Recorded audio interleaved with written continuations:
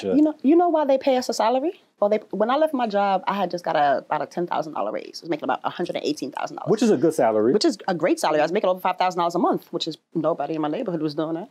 As far as like I said. So, but do you know why they pay us a salary? To keep you coming back to work? No, to forget about your dreams. They pay you to forget your goals and dreams. They pay you to forget. Because I'm paying you. This check is coming every 2 weeks. It's coming like this. It's almost automatic in a sense that why go work hard? Because when you have goals and dreams, you have to go work. See, there's a difference between a job. There's a difference between a job and work. Work you have to put time, energy, effort, like everything into. A job, you just show up and kind of fall in line. Some people fly high, or fly low, fly in between. But when you're working, you can't fake that. Like you can't fake work. You know, you can. Right. So they pay. My job, I realized my job was paying me a salary because they wanted me to forget about my dreams, and my dreams is bigger than their salary. It took me till 40 to understand that.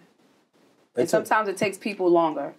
But what you're speaking is what I'm facing. Yeah, it's what it's and it, you know. And it's like, wait a minute. I wake up every day.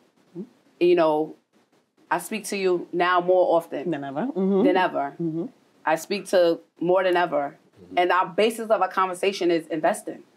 How can we get out of this 9-to-5 life where we have to race home to spend the 3 hours with our kids? This is not the life where for me, I'm in my last days. I always say that, but I do feel like that. You feel like that. You have time.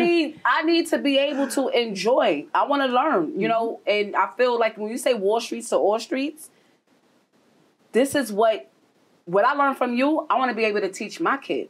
Absolutely. And teach my family. And how do we get have some of my old aunties like, what's going on? I want to invest too, you know, and we need that. We need that. And we're not informed and scared. Yes. And that's what it is. It's being scared and not informed. So that's what we're here for.